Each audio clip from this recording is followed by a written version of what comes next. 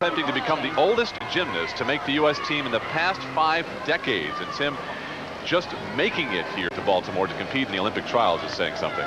Yeah, you know, he's really trying to transcend his generation in gymnastics. Started out doing the skills he did back in '76, and frankly, it wasn't enough.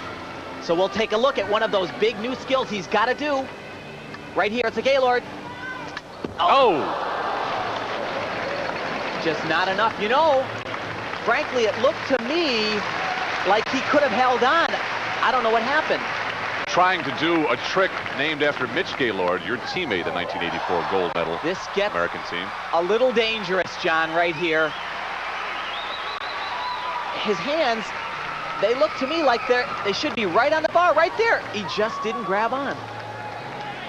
He has 30 seconds, of course, to remount the bar, and whenever you fall from an apparatus, it is a half a point off of the score. He really has no chance to make the Olympic team.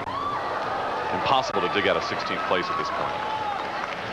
But as we've said, he's tried to upgrade his difficulty. His coach tells me he's going to add one twist to his old dismount. Nope, doesn't do it.